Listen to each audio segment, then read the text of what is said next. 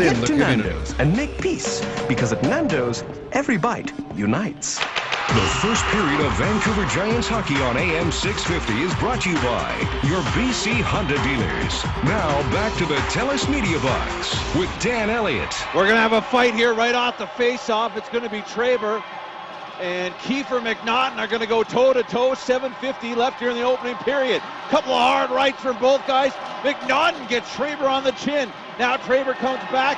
McNaughton goes down, hits his head.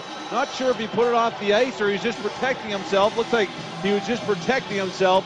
But a good tilt between McNaughton and Traber as both will go off for fighting here.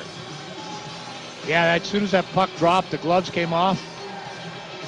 I want to say the helmets did, but it didn't. It got popped off. You can't do that. You know, the original tag, if you want to tag the first punch, it was McNaughton, but Traber did a pretty good job late in that fight. He gets rocked a little bit, and then he just keep throwing, and he kind of ragdolls him a little bit, throws McNaughton to the ice.